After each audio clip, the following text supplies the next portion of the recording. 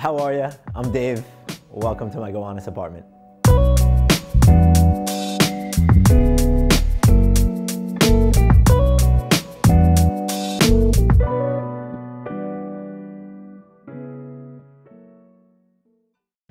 Guys, welcome to my loft. We're here, we're in Gowanus. Gowanus is a weird place, but close to Carroll Gardens, close to downtown Brooklyn.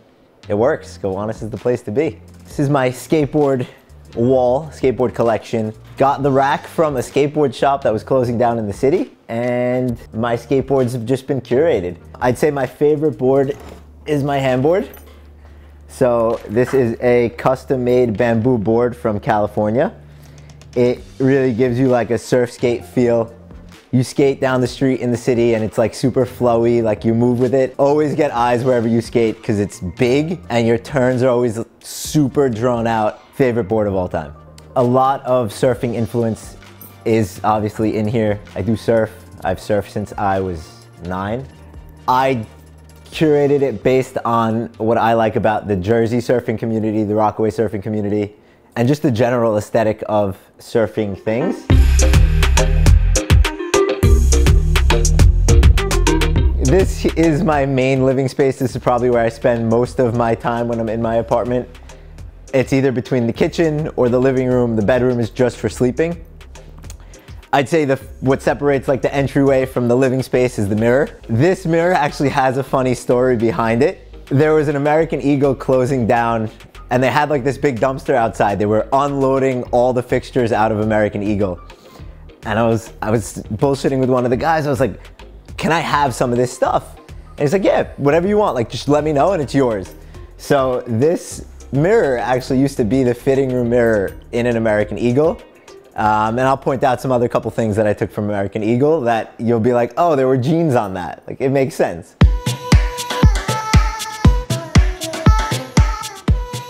My first rendition of the photo wall was not what you see here. It was really basic Google surfer pictures and the colors kind of worked, but it didn't achieve what I wanted it to achieve. As I was curating, I was like, okay, if we're gonna do photos, we need dope frames. I found a guy online that knocks down old abandoned barns in Texas. And this guy rips the wood down, he shims it up, he like does what he needs to do, and he builds frames from these reclaimed barn wood pieces. And I said, that's dope, because now I can take an old barn that would have gotten thrown away and I can put it on a wall in New York City. There's a backstory behind this picture. I found this in like a Instagram hashtag. And I was like, there's something about this picture that radiates an energy that's different than all other pictures. DM the photographer, I was like, hey man, can I have rights to this? I want to feature it on my wall. Could you also tell me the backstory? And they were on a trip in the Maldives. And every day after their trip, they were doing like a photo thing for a brand. They would all go out in the water, and when they were toasted out from surfing, they'd paddle way out past the break and they'd sit in a big circle smoking cigarettes, smoking joints, and drinking beers. The smiles on these dudes' faces as they sit there. One of my favorite pictures. So none of these boards I surf, not any single one of them. I don't think any of them have ever seen water. This board is my favorite board. I got it from a very good friend of mine, Lindsey. Lindsey made me this board for my birthday, I'd say 4 years ago. But she hit the nail on the head with just the right amount of blues and the right amount of like shine on it. This is a vintage Spectrum board. It's like mid 80s. It was one of my cousins. He passed away when he was, I'd say 35. So I wasn't born yet. And his dad wanted to leave it on the boardwalk by the beach for like a random surfer to take. My dad got in there and said, no, like this is a family type of thing. I'm not just gonna leave it for a random dude to take. I'm gonna keep it, put it in the basement. Now it's just a piece on my wall of like a perfectly maintained vintage board that will stay in this condition for as long as I can keep it. This table, the TV stand table, was also another American Eagle garbage piece. I don't know if American Eagle is gonna like that I have their furniture. I think the guy was supposed to destroy it. It's got like this iron rail as well, and like this nice thin piece of wormwood. Wormwood is wood that is, I guess the worms get in there almost like a termite, and they give you like this nice veining to it. This was the table in there that would have the stacks of jeans all along on both sides. So you'd have all your jeans stacked here in the different colors. I was like, now it's gonna be my TV stand. Of everybody that comes into my apartment, there's always one thing that catches their eye. It's not the photo wall, it's not the skateboards, it's not the random surfboards hanging on the wall. It's gotta be my van sign. I am so proud of this van sign and what it made, like how it got here. It never broke. It's like a fragile thing that was never meant to be moved. Blades, New York City was like an iconic skate shop and had a everything must go sale, including fixtures. They had boxes of hangers for sale. They had their shoe racks for sale. Everything was for sale. I waited till the last day of this everything must go sale. Their lease was up the next day. They had to be out. They had to clean it out. I was like, it's either gonna go two ways. Either she's gonna give me the sign for free, she's gonna throw it away, or I'm gonna lowball her and I'm gonna get the sign. I went in, their sale ended at what, 6 p.m. I went in at 5:45. I was like, I want the sign, give me your last best price. She's like, this is what I want. I said, all right, I'm gonna give you this, you're gonna give me the sign and the skate rack. And we ended up coming up with a deal. Another big part of how I designed my space is I incorporated like my collections into art. So I ride, pretty exclusively ride longboards when I'm surfing. If you know anything about longboards, it's single fin style surfboards, more flow to them. You need a fin.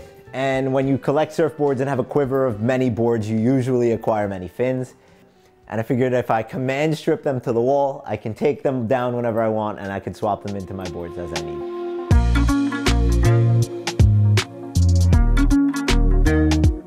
So this is my bedroom. I really only sleep in here. I get dressed in here. Everything else happens outside of my bedroom. I don't even try to use my phone in here. It's just a healthier space if I'm just in here to sleep and nothing else. The walls are a little bit barer in here, and I kept it very simple with what I displayed. I did want a good way to display my camera collection, and I did have this art piece from my friend Lindsey, which I commissioned her to make, which is a picture of my truck. I collect cars, so one of my favorite cars is my 1961 Ford F-250. This is the truck. It's all original. It's a red and white two-tone Ford. So Lindsey really hit the nail on the head. Check her out, Lindsey Falack Art on Instagram or at Lindsey Falack. She'll commission anything you want, and she always hits the nail on the head with the flowiness of it. My camera collection, it came from various different places. I thrifted a lot of these. Some of them were my first cameras that I then dropped in a pool. This one, very upset about that. I got this, I loaded my first roll of film into it. I was at a party, somebody elbowed me, and it went straight into the pool. So, never got to see any of those pictures. The film was shot, just upset, but there it is, broken film camera. I put these cameras on a shelf that I found in the garbage. This shelf was this piece of wood, I guess was originally a beam of some sort. You can see like there's some screws were screwed in and the wood split. Found it in the garbage. I gave it a quick sand. I torched it with a lighter to give it that kind of charred effect.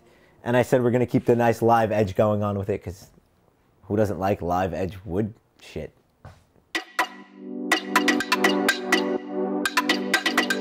Like any middle-aged 20-year-old, I like to drink. So a bar was very important to me.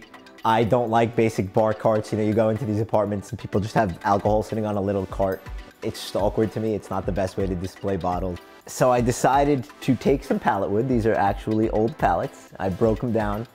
I ripped them to size and I stained them with like this reddish tint, because most alcohol bottles have some type of red in them. Put them up with some bracketry and said I'm gonna display my bottles the best way possible.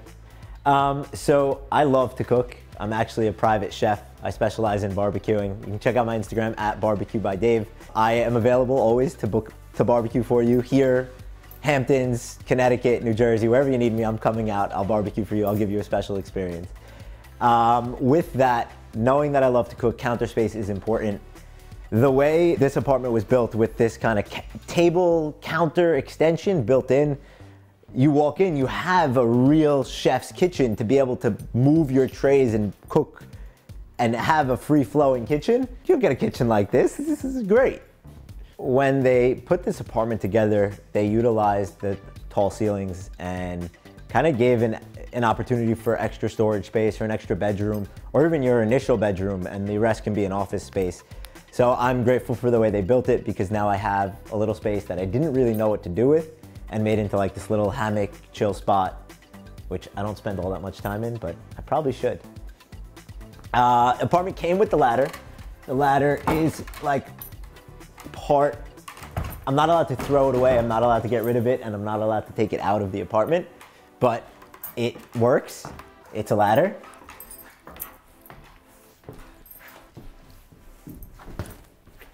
And now we have loft space.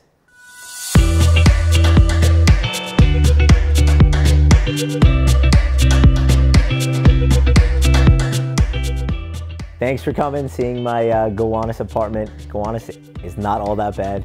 Maybe get a cool warehouse apartment. You can find me at Instagram at David Dweck, TikTok David_Dweck. And yeah, guys, be well.